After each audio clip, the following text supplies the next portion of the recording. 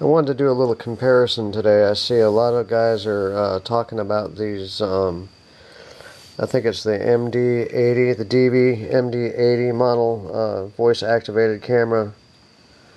There is a big difference in these things. These cheap plastic case ones with the push buttons on the sides are of the lower value.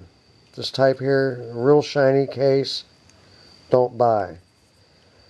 The one you need to look for is the one with the slide switches right here and here. It's about twice as heavy. It's made out of a metal case. They all come with the same accessories, all the clips you've seen. This one here, voice sensitivity, is much greater than these.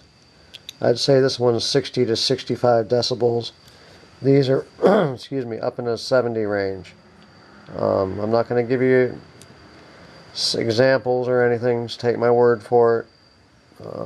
If you get one of these, you're getting an inferior camera with the push buttons. Look for the one that has a slide. Some of these sellers have the pictures of the slide button camera. They'll send you one of these. Ask them in an email before you purchase. Does it have the slide switches? And is it the real McCoy? Alright, glad you guys could join me here today and enjoy.